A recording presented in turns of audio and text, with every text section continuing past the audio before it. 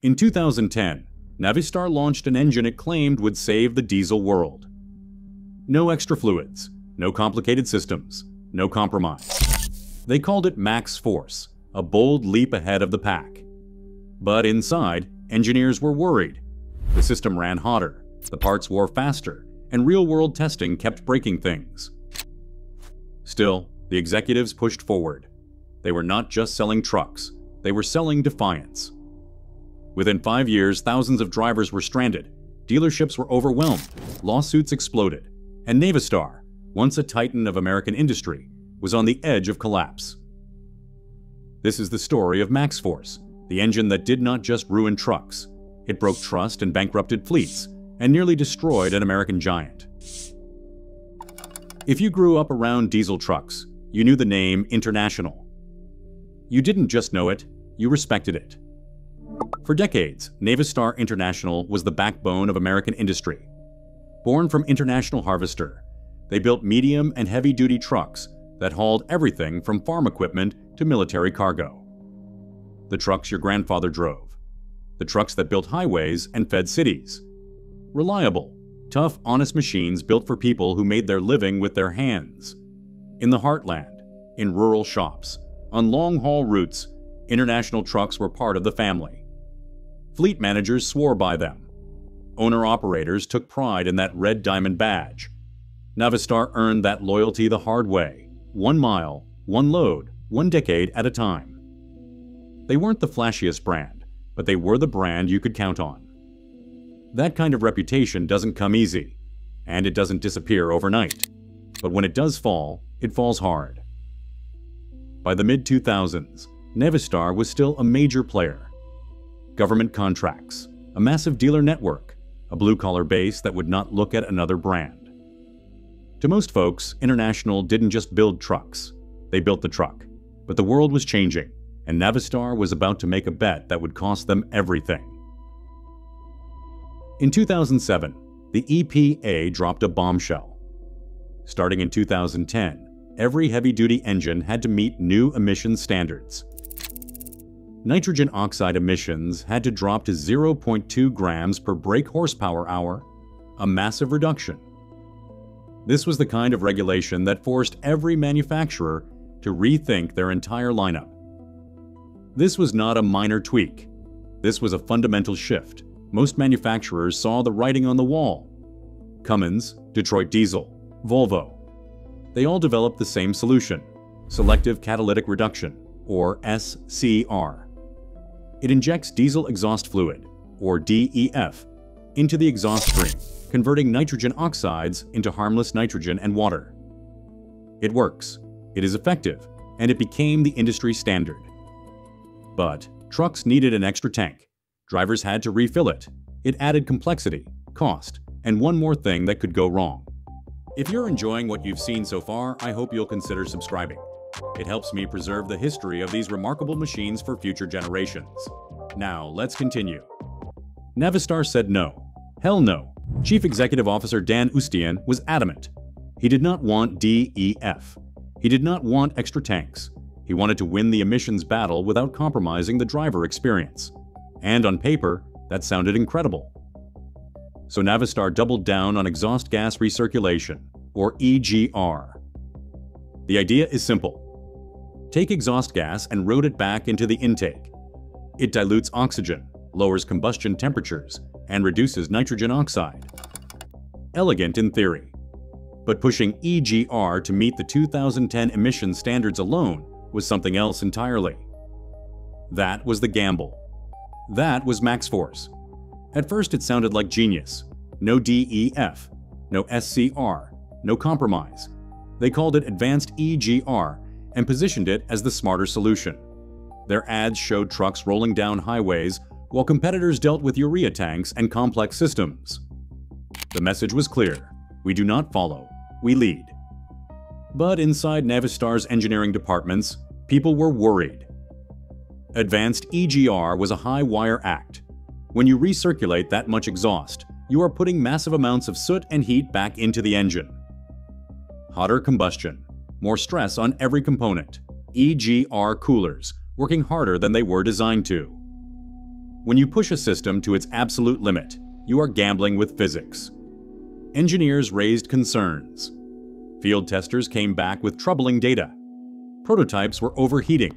Parts were cracking. Oil was contaminating. But the executives had already committed. Marketing was live. Dealers were trained. Orders were placed. Navistar was selling defiance. They could not back down. So they launched MaxxForce in 2010, right on schedule, and hoped for the best. Hope is not an engineering strategy, and reality was about to catch up. At first, things seemed fine. New trucks rolled off lots. Fleets placed orders. Drivers who hated DEF were relieved. MaxxForce looked like a winner. But then the problem started. The EGR coolers began cracking. They could not handle the heat and soot MaxxForce demanded. Coolant leaked into the exhaust, sometimes into the engine itself. Drivers saw steam pouring from under the hood, gauges spiking, warning lights flashing. When the EGR cooler fails, the engine can destroy itself. Then the turbos. Variable geometry turbos with electronic actuators that would stick and fail. Boost pressure went haywire. Trucks lost power on hills, on highways, in the middle of nowhere. Replacing a turbo cost $4,000 to $6,000 if you could get the part. And the diesel particulate filter, the DPF. MaxxForce recirculated so much soot that the DPF was constantly clogged. The system regenerated every 200 miles, sometimes every 100 miles. A healthy diesel should go 1,000 miles between regeneration cycles. But these trucks were in constant regeneration mode, burning extra fuel, losing power, overheating. Drivers pulled over just to let their trucks cool down. When the DPF gave up, replacing it was $12,000. And it was not if, it was when. Some trucks did not make it to 100,000 miles before major repairs. These are machines built for 1 million miles. But MaxxForce trucks were limping into shops at 70,000 to 80,000 miles, needing repairs that cost more than some used cars. Warranty centers were overwhelmed. Parts were on back order for weeks and months. Drivers were stranded. Fleets were hemorrhaging money. Mechanics were furious. They would diagnose a problem, wait for parts that would not arrive.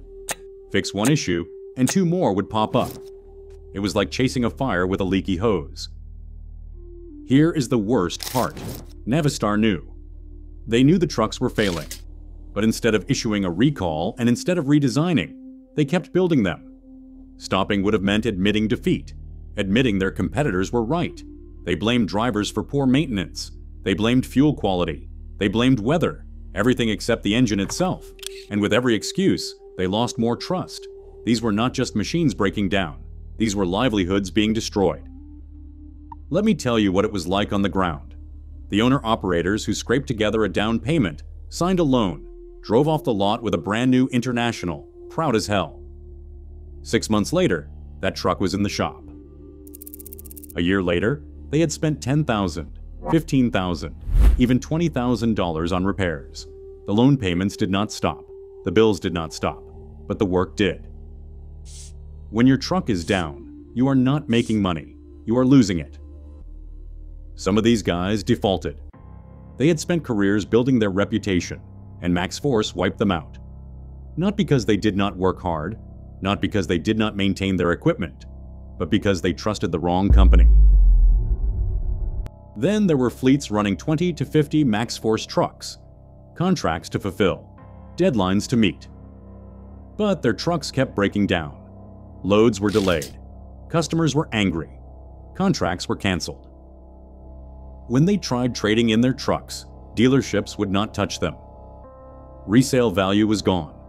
They were stuck with trucks they could not sell and could not afford to fix. Some companies went under.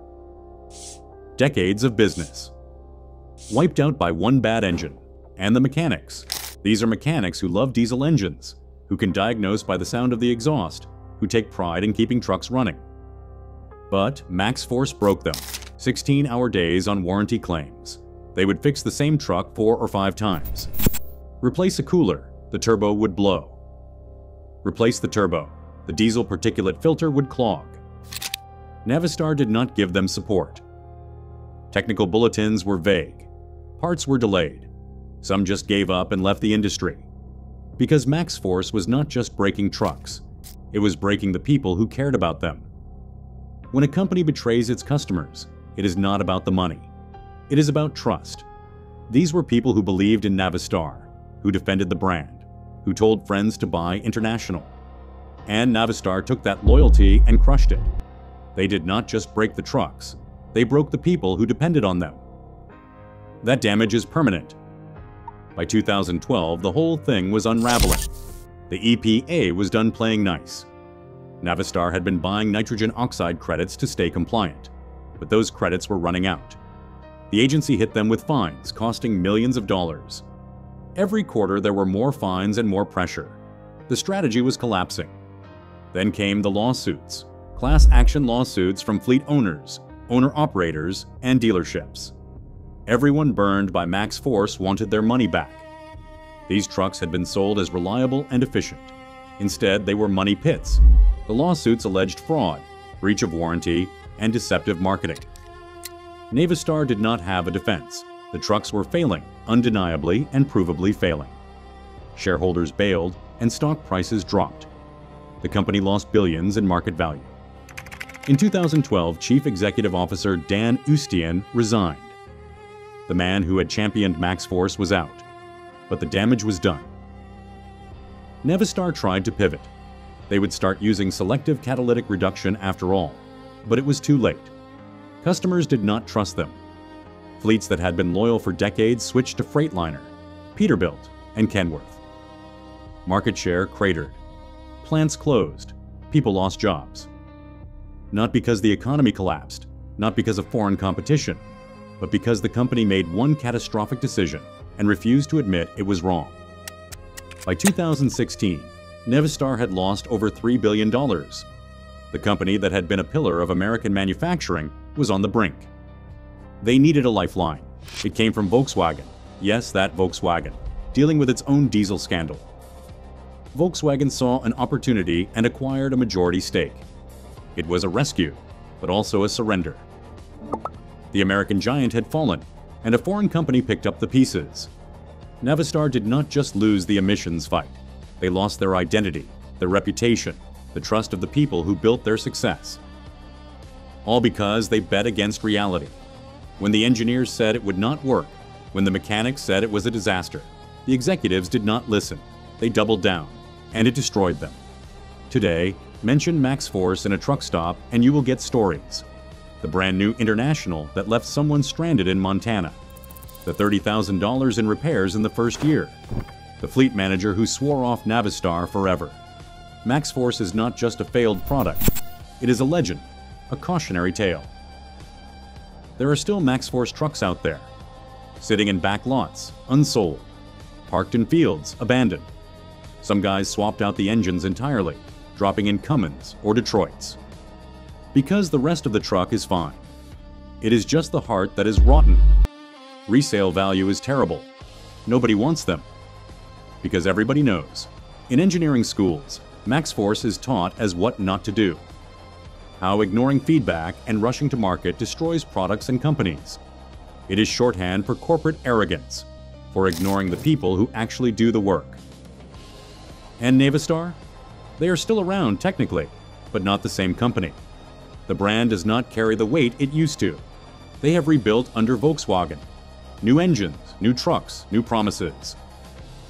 But the old guard, the guys who remember when International meant something, they are not coming back. That trust is gone. MaxxForce wasn't just an engine that failed. It was a warning. A reminder of what happens when you stop listening to the people who know.